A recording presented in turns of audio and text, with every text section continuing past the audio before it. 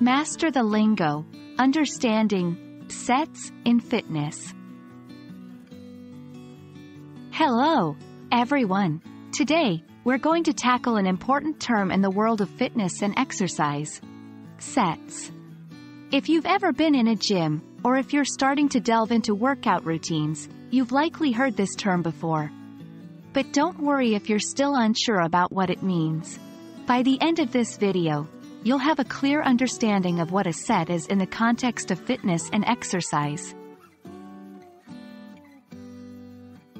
In fitness terminology, a set refers to a specific number of repetitions of a particular exercise that you complete without stopping. For example, if you're doing push-ups and you decide to do 10 push-ups at a time, then you have completed one set of 10 push-ups. The concept of sets plays a crucial role in structuring your workout. How many sets you choose to do of an exercise can significantly impact your training intensity and your overall workout goals. Whether you're aiming to build strength, endurance, or muscle size, the number of sets you decide to perform can help you reach your objectives. In the fitness world, there are some commonly followed set structures that vary based on your workout goals. Straight sets. This involves performing the same number of repetitions for the same exercise for all your sets. For example, 3 sets of 10 repetitions each of bicep curls. Pyramid sets. In this case, you either increase or decrease the weight and adjust the number of repetitions across sets.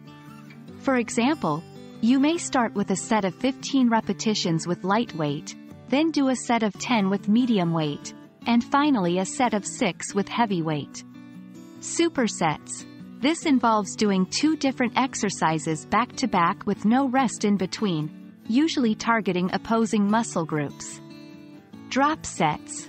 You start with a heavier weight, perform it to failure, then drop the weight and continue to perform reps until failure. This process is repeated 1 or more times. Remember, it's always important to choose the set structure that aligns with your fitness goals and current ability level. And there we have it. You've just learned what a set is in fitness, its role in your workout, and some of the common set structures used in fitness routines. Remember, planning your sets thoughtfully can help you achieve your workout goals more effectively. We hope this video has been helpful, and you're now more confident in understanding and using the term set in your fitness journey. Happy exercising!